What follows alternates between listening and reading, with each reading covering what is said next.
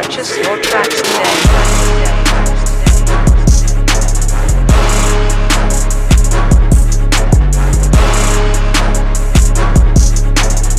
Then later on, Niceville scoring a little more conventionally, getting the ball to Azaria Thomas. Let's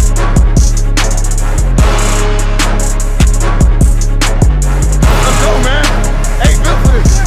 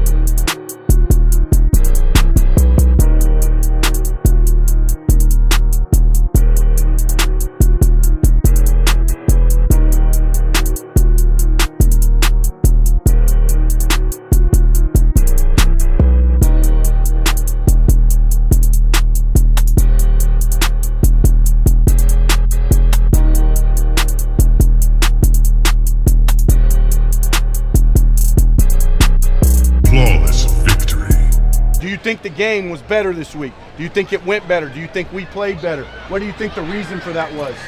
Because you had better attention to detail, better intensity at practice, okay? And when the Eagles practice that way, we start to get ahead of people, all right? So that's the lesson. Real proud of you. Jeremy's got the breakdown. Let's go. Hey, family on three. 1, 2, 3. Yabui, they waiting on who next.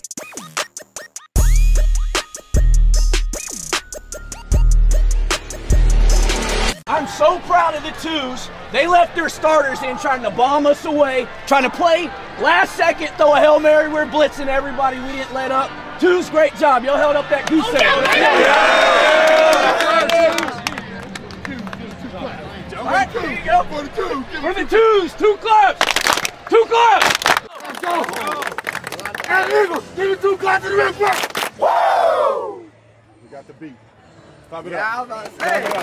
Stop it up. Hey, break down.